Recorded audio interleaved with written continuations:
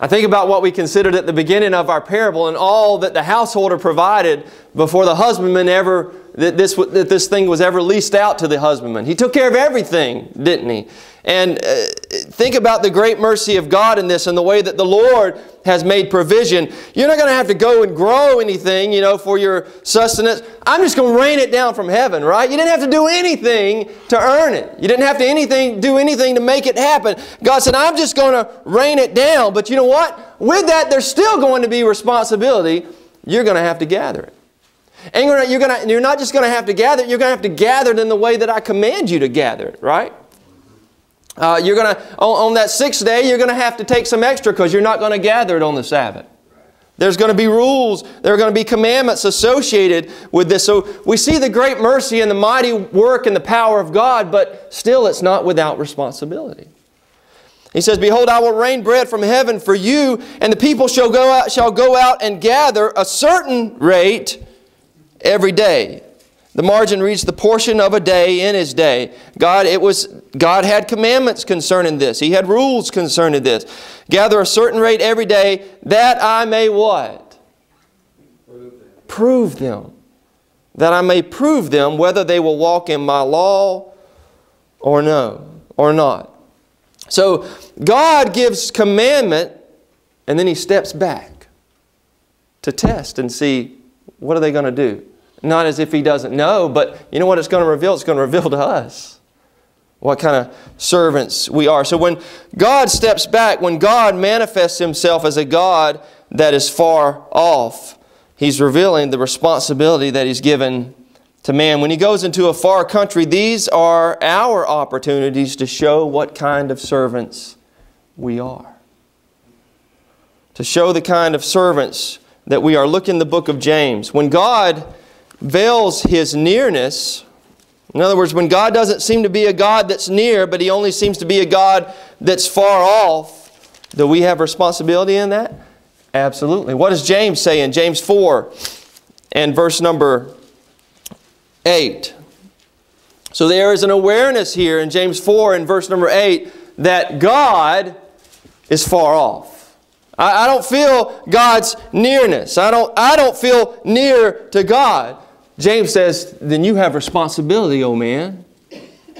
Listen to what he says in James 4 and verse number 8.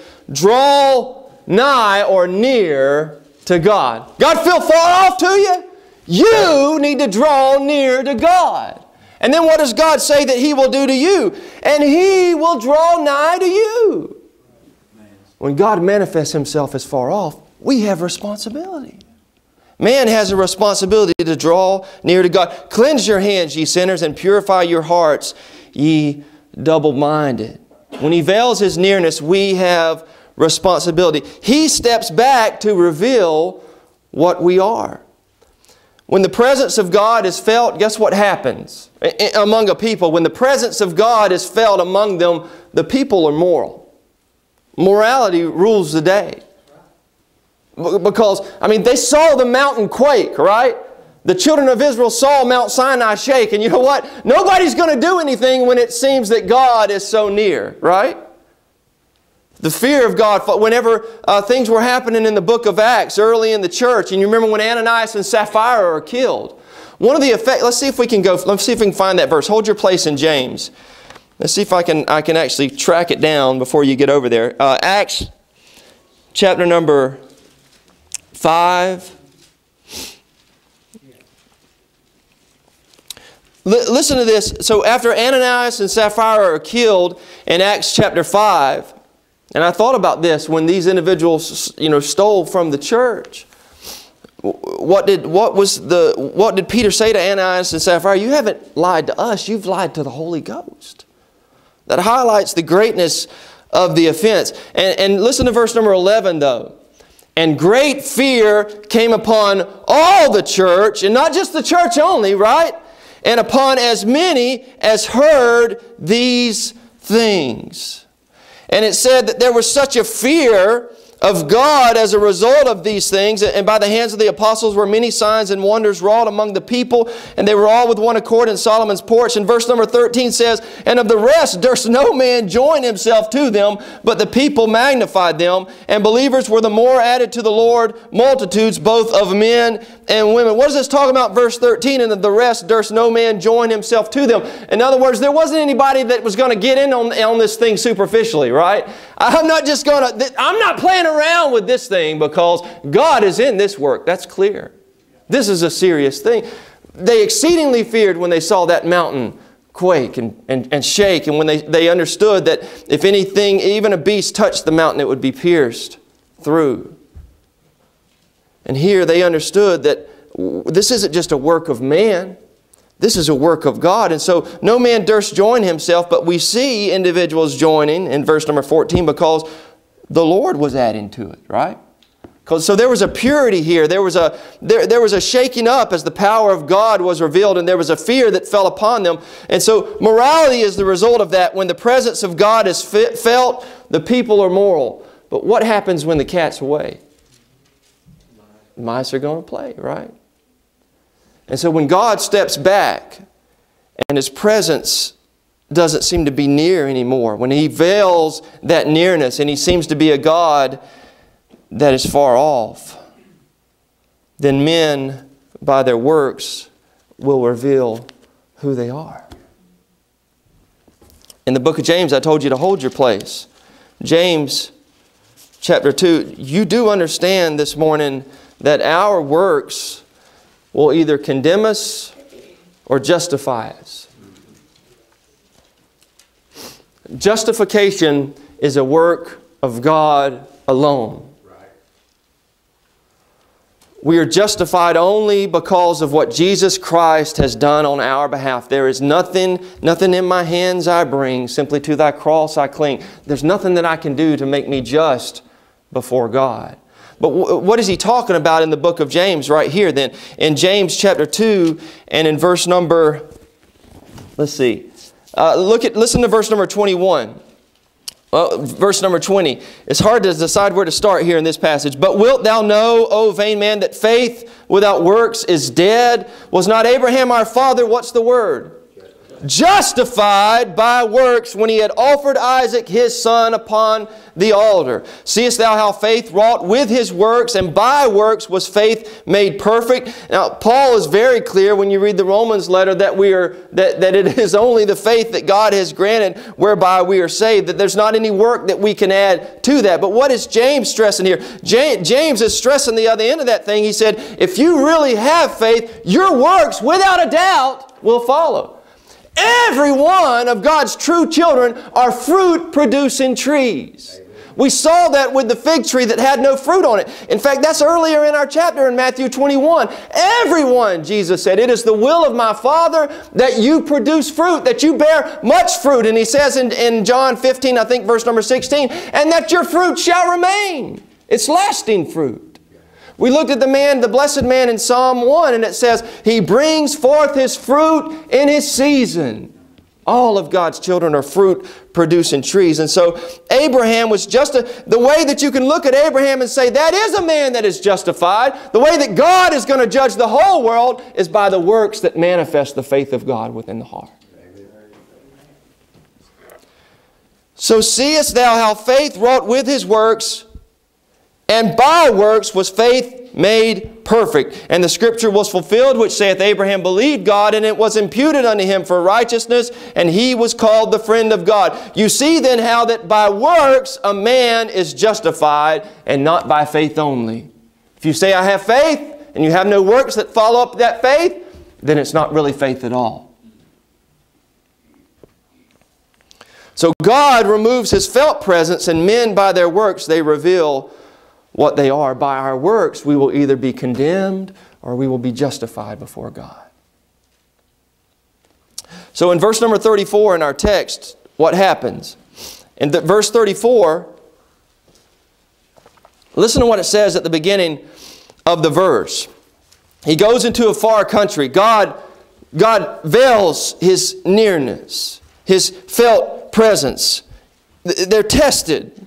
Let's see what they will do. And when the time of the fruit drew near. We see in verse 34 that it is the time of fruit. In other words, it's reasonable for him to expect it. I should have read this when we were looking at the fig tree some Lord's days back, because this shows that when he came to that fig tree, it was the time to expect fruit. It's reasonable for him to expect it. We've already considered with the husbandman all that the landowner had done, right? In the building of the tower and in the wine press and in putting the hedge about it, all that he had provided. And so with all that the landowner had done, it was reasonable that he should expect fruit in this season. We won't turn there for time's sake, but we were familiar with Isaiah 5. I think we read it when we looked at the fig tree. In Isaiah 5:4, where he talks about, what more could I have done for my vineyard, right? It should have brought forth good grapes, right? But when I looked, there were wild grapes instead. What more could I have done? What more could the landowner have done? How much mercy could he have shown? Who will stand before God and say, God, I didn't get a fair shake? Nobody. Listen, we live in a society where everything under the sun is an excuse, right? Well, I did that because of somebody else did that. You know, I'm going to blame my mom or my daddy, or I'm going to blame my children or my wife or my husband, or everybody else is to blame except me, right? We live in a society where everybody puts the blame somewhere else. But let me tell you something. When you stand before God and those fiery eyes, remember when he sees Jesus in Revelation, those eyes of fire? When those fiery eyes peer into your soul, nobody is going to say, it was because. No. Everyone will know in that hour, it was because of me. I did this. I did it on my own. I knew better. Right? There's a couple of phrases that jump out in my mind in Romans, at the beginning of Romans. Go to Romans chapter 1. Concerning that thought. Nobody will stand before God and honestly say, I didn't get a fair shake. Whenever the wrath of the Lamb is revealed in Revelation, no one's saying, well, I'm going to call my lawyer because this ain't right. They're calling for the rocks and the hills to fall on them. Why? Because they know they're guilty. You're either going to confess that you're guilty right now, right? You're either going to repent and confess right now and find forgiveness, or one day you're going to confess. You're going to recognize that you're guilty sooner or later. I would suggest doing it now while there's hope. Amen? So, here in Romans 1, just a couple of key phrases. In Romans 1 and in verse number 20, for the invisible things of Him from the creation of the world are clearly seen, being understood by the things that are made, even His eternal power and Godhead, so that they are, last two words, without excuse. No one stands before God and says, I didn't get a fair shake. God says, I've done so much. Every single one of you, every member of my creation is rendered without excuse. Similar word in chapter 2 and verse number 1. Therefore thou art inexcusable. There it is again. O man, whosoever thou art that judgest. Why? Because every time you judge, guess what you do? You condemn yourself because you're guilty. For wherein thou judgest another, thou condemnest thyself. For thou that judgest doest the same things. Man is without excuse. Man is inexcusable. But listen to how the verses that follow what we just read highlight the tremendous mercy of the landowner who represents God in this case. The tremendous mercy. God, you are a God that delights in what? Mercy. And listen to the mercy of God that is revealed over and over and over again in our text. In verse number, as we continue on, verse 34, when the time of the fruit drew near, He sent His servants to the husbandmen that they might receive the fruits of it. And the husbandman took his servants and beat one and killed another and stoned another. These are the prophets that He sent to them, declaring the word of God, telling them what God, like Micah said, what does the Lord require of thee, O man? telling them plainly what God requires. And it says that they beat one and they killed another and stoned another. God should have cut it off right there, right? But that's not the kind of God that we serve, is it? We serve a God of great mercy. And that is revealed. Listen to the word. What's the first word in verse 36? Again. Again, really? They've already beat one and then they've killed another and they've stoned another. And yet again it says, He sent other servants more than the first, and they did unto them likewise. Again and again He sends servant after servant. Look at Jeremiah chapter number 7. Jeremiah chapter number 7. Oh, the great mercy of God. Again and again, God says, how many times we ask this question with the fig tree that had no fruit? How many times does the apostate hear the gospel? How many times has that individual heard the truth? And so He sends His servants, and they kill all these, and they beat this one. And then He sends more than the first. He says again He sends more servants to them. Jeremiah 7 and verse number 25. Two phrases that jump out at us here. He says, since the day that your fathers came forth out of the land of Egypt. And by the way, that's been a long time ago by the time we get to this in Jeremiah. Since the day that your fathers came out of Egypt, unto this day I have even sent unto you all my servants, the prophets. How often? Daily. God says again and again and again they've been witness unto you. And the Lord says, you know what? I haven't been lax concerning this. Not only have I done it daily, what's the next phrase? The next three words? Rising up early. I've done far above and beyond what I ought to, God says. Daily. And rising up early and sending them. You know what? I looked up this phrase, rising up early. This idea of God rising up early and either speaking to them Himself or sending His prophets to speak to them. 11 times in the book of Jeremiah, God says that.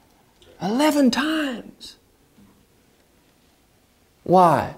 Because God says, you are without excuse. What's about to happen to you, you boys are going into activity, and I want you to fully be aware of the fact that you brought this upon yourself. Right. What more could I have done for my vineyard? What more could the landowner have done for these servants? He should have wiped them out after the first group of servants that He sent, but the husbandmen, we see how they treated them, and it says again He sent servants. Again, He sent more than the first. God is more mercy. His mercy is revealed to a greater degree. They were without excuse, weren't they? God was merciful. And where we're going to have to finish up today is that in verse number 37 we see the greatest mercy of all. He sends the first group of servants. They beat some, they kill some, stone some. He's merciful again, rising up early, daily, sending other servants more than the first, and they did unto them likewise. But last of all, He sent unto them who? His Son, saying, they will reverence my Son. I want you to see how Mark identifies this Son in this same parable. Mark chapter 12. Mark chapter 12.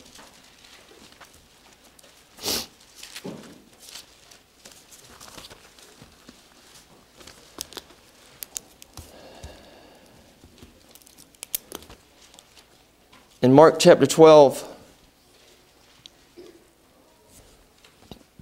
and in verse number 6,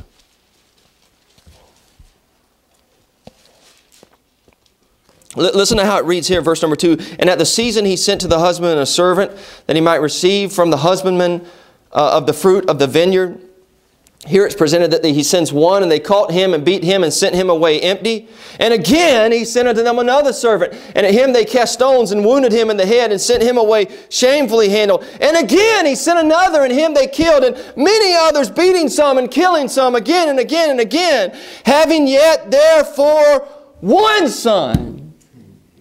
One son, He said. His well-beloved. Listen. There's never been anybody that He sent like this one right here. Never man spake like this man. And Man, even the wind and the waves obey this man. Never been a man like this man. This one is distinct from all the ones that he sent before. Distinct from all the others. Never been a one. He had one son, his well-beloved, and he said, surely they will reverence him. Surely they will reverence my son, it says in verse number 6. And let me tell you something. You will reverence the Son. I can promise you that every knee will bow. That every tongue will confess that Jesus Christ is Lord to the glory of the Father. It will be done.